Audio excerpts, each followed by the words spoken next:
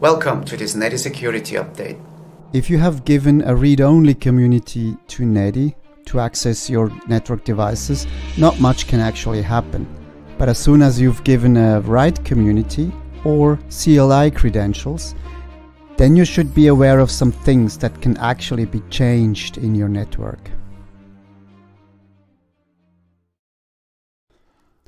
One of the things you can do is to restrict the commands a user is allowed to execute on a device.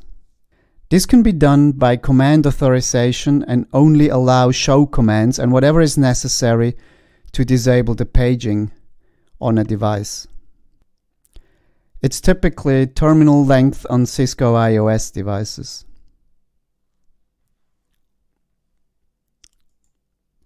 You'll then no longer be able to configure devices via devices write, but neither will be anybody else.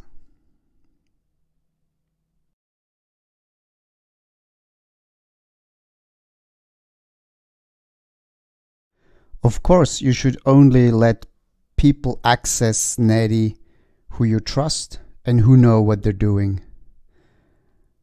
Otherwise, if they work against you, they can create a mess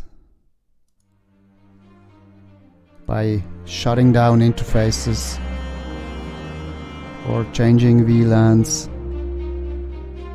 and so forth.